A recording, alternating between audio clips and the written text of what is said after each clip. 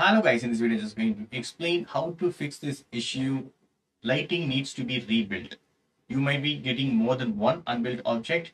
So it says run console command dump unbuilt light interactions. Why we are getting this warning message means because of lighting. Okay. So on this output block, I'm going to enter this command dump unbuilt light interactions. So here you can see this light with unbuilt interactions is one. So I'm going to minimize it. If you scale the object right, you'll be getting this error. I'm going to easily fix that. So what you need to do is you need to rebuild your project. Okay. So for that, go to build and here go to build lighting only, or you can build all levels, but I'm going to do it build lighting only because we are getting warning message for lighting. So the shortcut key is Control Shift semicolon, or you can directly go build and click on this build lighting only. So it started building. On this bottom right side corner, you can see this message exporting lighting data.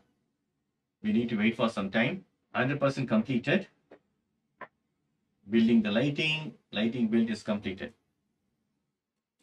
So I'm not able to click any of this thing because again it will start the process.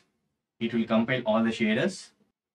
Preparing shaders. Yes, super cool. It's completed. So now we are not getting any error. See, the warning message has been gone. So now I'm going to run the same command, dump unbuilt light interactions. It should be showing 0. Yes, all these lighting issues are fixed. Again, right, if you're scaling any of these objects, example, I'm going to scale these objects.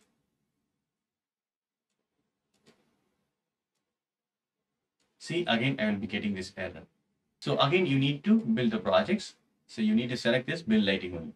Once we build right, automatically this warning message will be gone. For example, I'm going to give Control Z. There is no lighting changes. That's why the warning message has been gone. So that's it, friends. This is the way you can fix the issue unbuilt light interactions. So that's it. Hope this video is very much helpful. Thank you so much for watching. Please put a comments and feedback to me. Thank you. Bye and take care.